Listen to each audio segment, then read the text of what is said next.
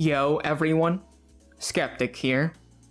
Today, I wanted to do a short little video on Fangs, since at the time of this recording, November 29th, 2022, Fangs is about to go to early access tomorrow, and I really wanted to highlight the importance of making a good first impression, because games like Cyberpunk, No Man's Sky, New World, the players of those games have experienced the worst versions of those games, and those reviews and those experiences, they carry on.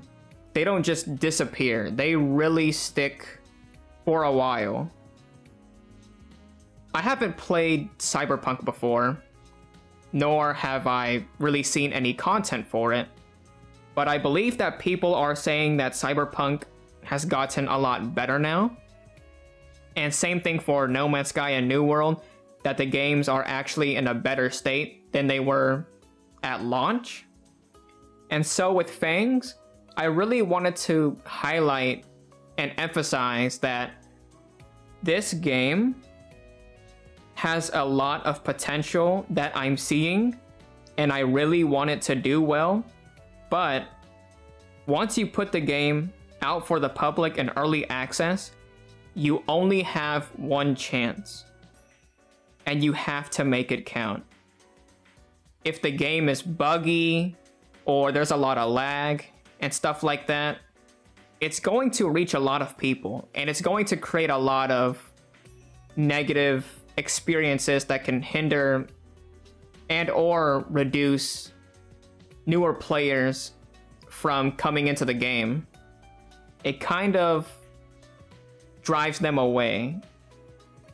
And I understand it's early access. There's going to be a lot of bugs. There's going to be a lot of optimization issues and probably server lag and bottlenecking.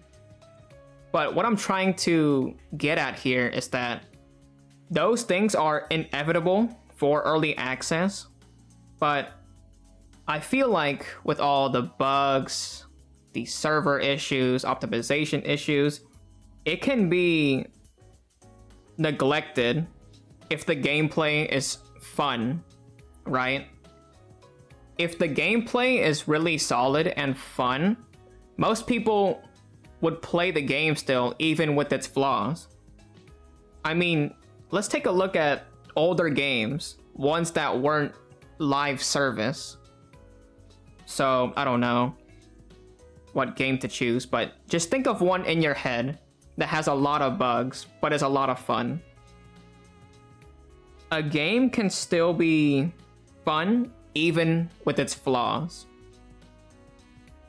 I haven't played any of the alpha test for Fangs, and I've seen some comments on Fangs on the Battle Right subreddit.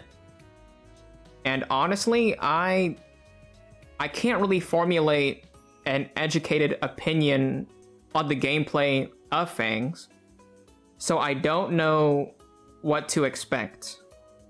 But I will say that I used to care a lot about newly released games and hoping that this is the one game that I'm going to be playing for a while, and I have super high expectations for it, and then I actually play the game, and I'm like, wow, that was disappointing.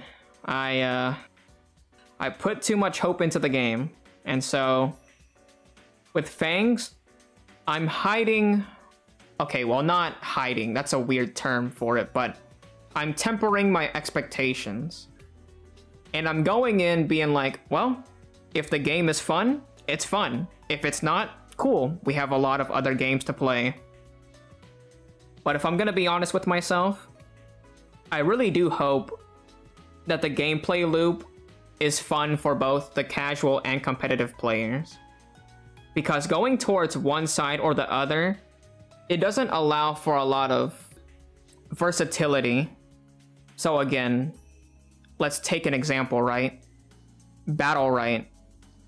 It's a great game, it's fun, but it really only caters towards the hardcore competitive players.